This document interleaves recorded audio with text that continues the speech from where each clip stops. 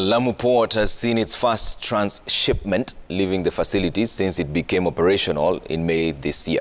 The vessel MV Spirit of Dubai CMACGM, which is 150 meters high, was carrying agricultural produce such as tea, avocado, flowers, among others, to the Arab nation and other select European countries. Officials at the port say this marks the first major activity and will use it as a base to improve on future operations.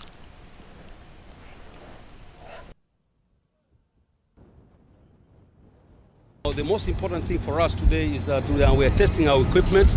Since the port was operational, this is one of the first major activities, part of our strategic plan to diversify our source of import of our goods. This port will help us now develop the hinterland. We're targeting to move goods to Ethiopia, Southern Sudan, and further hinterland. Flowers previously or traditionally was purely air freight. But the past few years, and CMACGM also on board, now we have successfully tried and we are loading flowers, sea.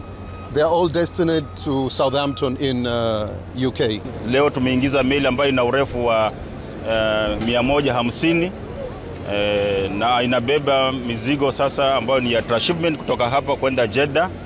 Na huu ndio mwanzo, maana yake sasa meli nyingi zaidi zitaingia.